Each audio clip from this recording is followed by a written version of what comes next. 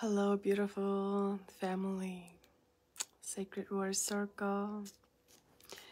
Wanted to share with you a little bit about my beloved, my inner masculine, my Shiva.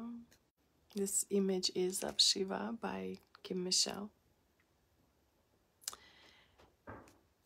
Shiva is a god of destruction, whose name means auspiciousness and welfare. He's the destroyer of evil, negative, and dark forces. Here, Shiva is presented as Maha Samadhi, great bliss. It's like this meditative state. His boundless love is a blessing to the world and beyond. He who is without beginning and without end, in the midst of confusion, the creator of all, of manifold form, the one embracer of the universe. By knowing him, one is released from all fetters.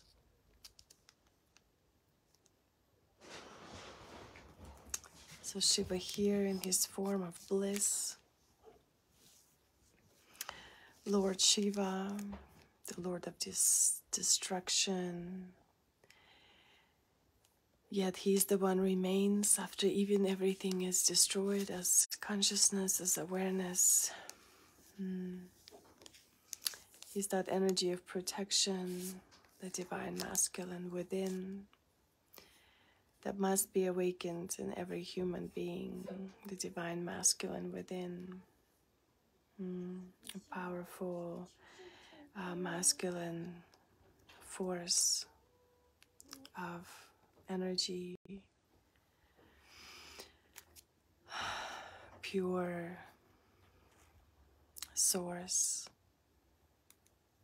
of masculine energy, of safety, stability, protection, provision. One who holds space for the feminine, for women and for children, holding her in his masculine strength and embrace. So yeah, that connection to Shiva, the inner masculine. There is a poem. There's a poem I'd love to share by Ruth Peel.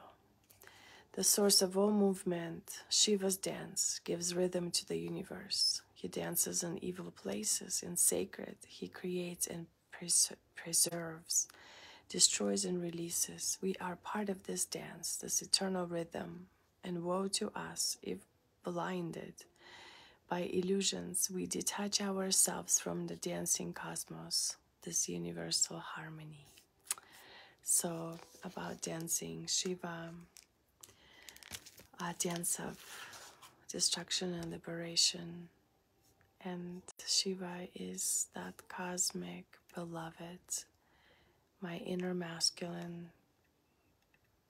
And that's what I wanted to share today for this beautiful day. Blessed be. Om Shanti Om. Peace to all.